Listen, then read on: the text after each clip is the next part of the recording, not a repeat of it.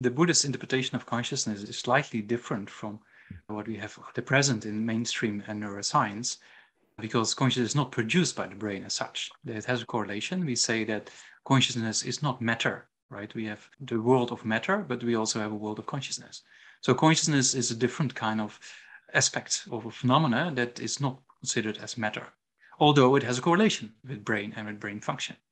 And yeah, some scientists of the past also have indicated, even Penrose, for example, also indicated that the brain actually facilitates consciousness rather than causes consciousness to come about.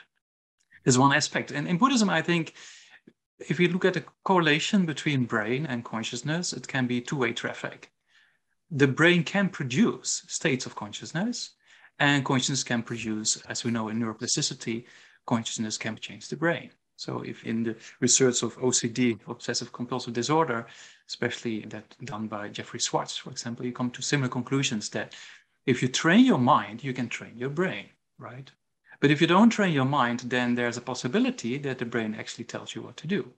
So in that way, there's a correlation between a physical brain and what we actually call consciousness within the Buddhist context.